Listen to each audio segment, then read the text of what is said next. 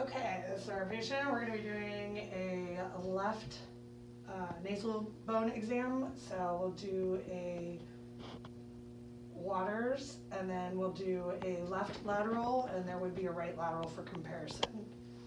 Okay, so we'll have you step up to the board, and then we'll put your chin on here, and I'm going to check it out. So go up. It's about there, and then we're going to go with a 37-degree to OML.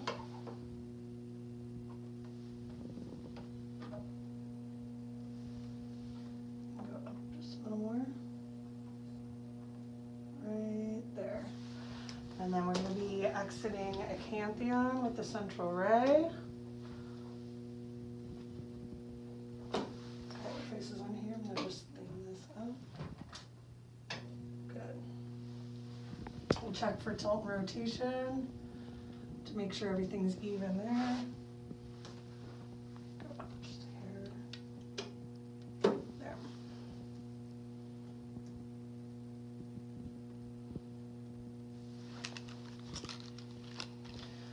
Well, my side of interest was the left. Okay, you can relax out of that one. We're going to do a lateral next. So I'll have you face that way with your face, and we'll oblique your body. I'm going to have you take a step back. A little bit more, right about there. Okay, so we're going to put her in a lateral. And I'm going to check her interpupillary line to make sure that that is perpendicular.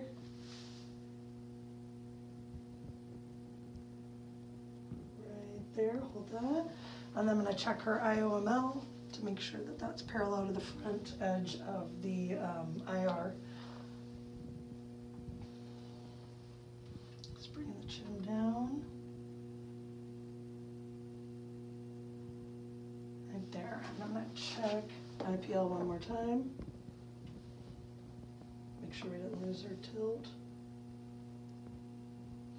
Just like that. And give her a small push back.